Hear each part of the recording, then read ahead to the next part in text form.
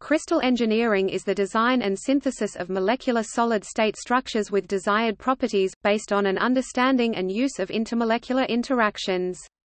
The two main strategies currently in use for crystal engineering are based on hydrogen bonding and coordination bonding. These may be understood with key concepts such as the supramolecular synthon and the secondary building unit.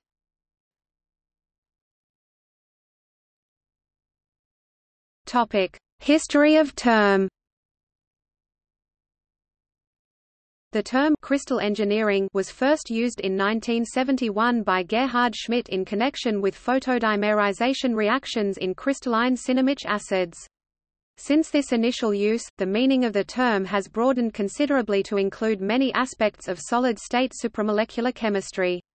A useful modern definition is that provided by Gautam Desiraju, who in 1988 defined crystal engineering as the understanding of intermolecular interactions in the context of crystal packing and the utilization of such understanding in the design of new solids with desired physical and chemical properties. Since many of the bulk properties of molecular materials are dictated by the manner in which the molecules are ordered in the solid state, it is clear that an ability to control this ordering would afford control over these properties.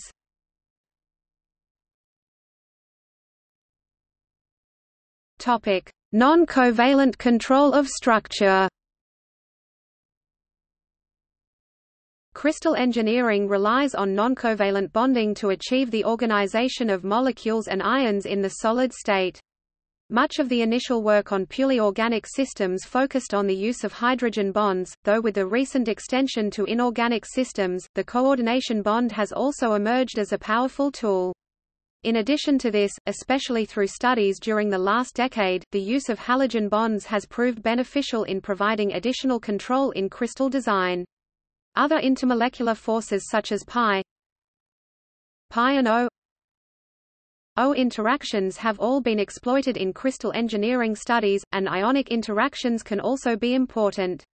However, the two most common strategies in crystal engineering still employ only hydrogen bonds and coordination bonds. Molecular self-assembly is at the heart of crystal engineering, and it typically involves an interaction between complementary hydrogen bonding faces or a metal and a ligand. By analogy with the retrosynthetic approach to organic synthesis, Desiraju coined the term supramolecular synthon to describe building blocks that are common to many structures and hence can be used to order specific groups in the solid state. The carboxylic acid dimer represents a simple supramolecular synthon, though in practice this is only observed in approximately 30% of crystal structures in which it is theoretically possible.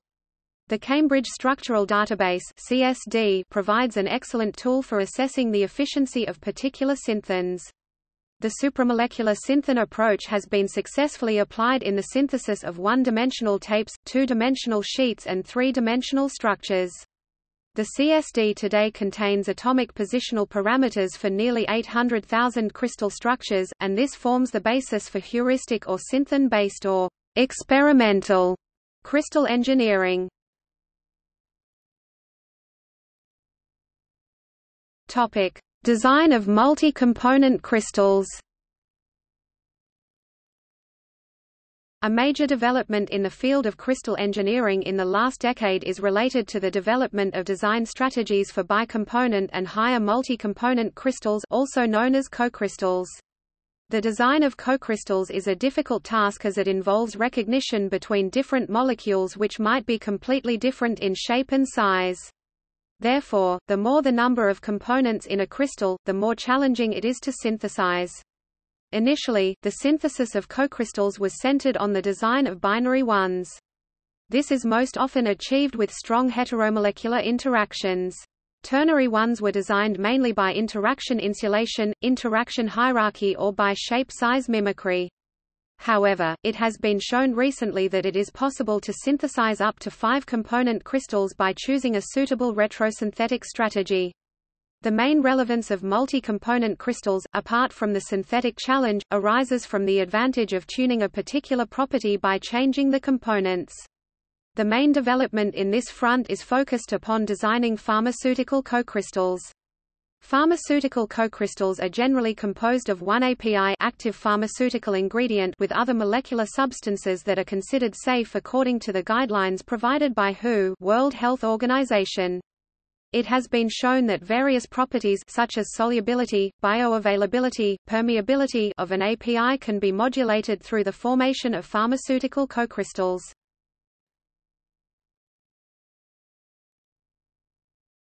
Topic: In two dimensions.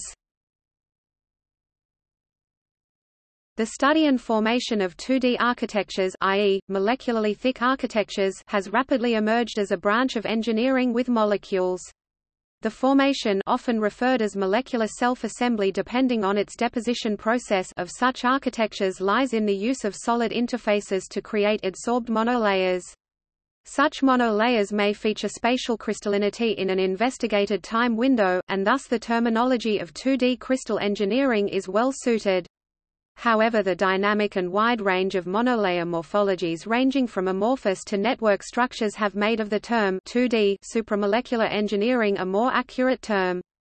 Specifically, supramolecular engineering refers to the design of molecular units in such way that a predictable structure is obtained, or as the design, synthesis and self-assembly of well-defined molecular modules into tailor-made supramolecular architectures.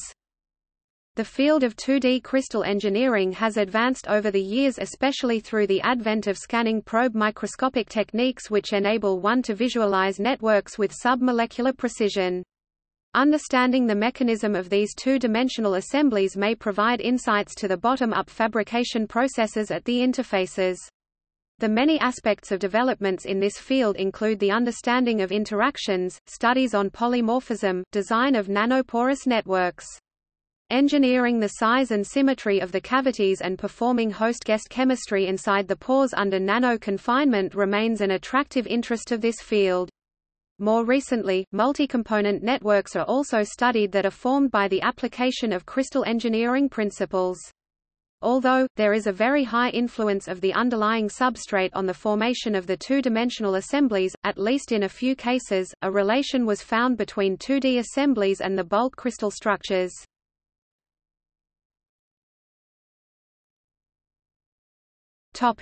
Polymorphism. Polymorphism is the phenomenon wherein the same chemical compound exists in different crystal forms. In the initial days of crystal engineering, polymorphism was not properly understood and incompletely studied. Today, it is one of the most exciting branches of the subject, partly because polymorphic forms of drugs may be entitled to independent patent protection if they show new and improved properties over the known crystal forms. With the growing importance of generic drugs, the importance of crystal engineering to the pharmaceutical industry is expected to grow exponentially. Polymorphism arises due to the competition between kinetic and thermodynamic factors during crystallization. While long-range strong intermolecular interactions dictate the formation of kinetic crystals, the close packing of molecules generally drives the thermodynamic outcome. Understanding this dichotomy between the kinetics and thermodynamics constitutes the focus of research related to the polymorphism. In organic molecules, three types of polymorphism are mainly observed. Packing polymorphism arises when molecules pack in different ways to give different structures. Conformational polymorphism, on the other hand, is mostly seen in flexible molecules where molecules have multiple conformational possibilities within a small energy window. As a result, multiple crystal structures can be obtained with the same molecule but in different conformations. The rarest form of polymorphism arises from the differences in the primary synthon, and this type of polymorphism is called as synthon polymorphism. With the growth in research in the cocrystals in recent times, it is observed that cocrystals are also prone to polymorphism.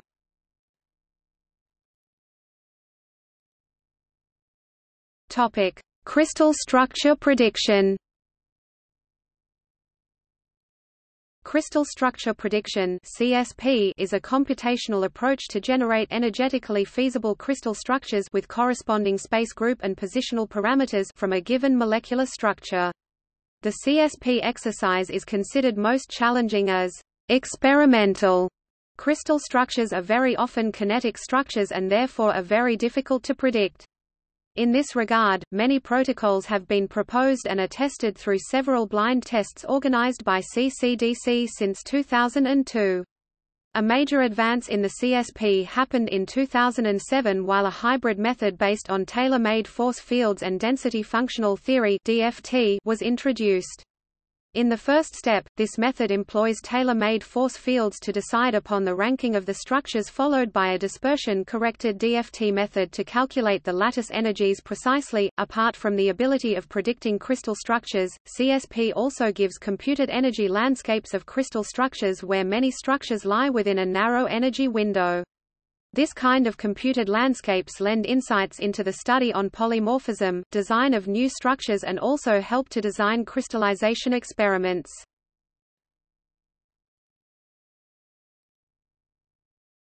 Topic: Property design.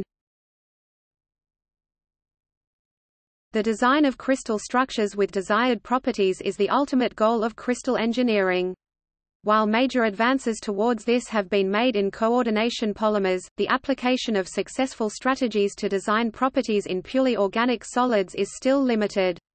Most of the initial studies related to the crystal engineering of organic molecular solids were concentrated upon understanding the intermolecular interaction and identification of supramolecular synthons. In recent years, considerable attention has been given to the design of the organic solids with specific properties. The early attempts to apply of crystal engineering principles to design the functional solids were focused upon the synthesis of nonlinear optical materials, especially those with second harmonic generation (SHG) properties. Another major development in this area is related to the control of photodimerization reactions through templates by application of crystal engineering strategies. The importance of topochemical control in solid-state reactions was first realized by Schmidt. However, with the advent of cocrystals, multiple strategies have been discovered over the years to get photodimerization products from the molecules which are otherwise photo-inactive with precise stereochemistry. A more recent development in property design is linked with the mechanical properties in relation with the crystal structures. Various mechanical properties such as bending, shearing or brittleness have been explained on the basis of crystal packing. It has also been shown that solids of desired mechanical properties can be designed through the precise control of packing features. More recently, nanoindentation techniques are used in quantification of some of these properties in terms of hardness and elasticity. Apart from these properties, significant efforts have been made to control the photophysical properties as well. Despite all the developments made so far, this area of property design, especially in the purely organic solids, is still at an evolving stage and needs more directed approaches to understand the connectivity between the crystal structures and their respective properties.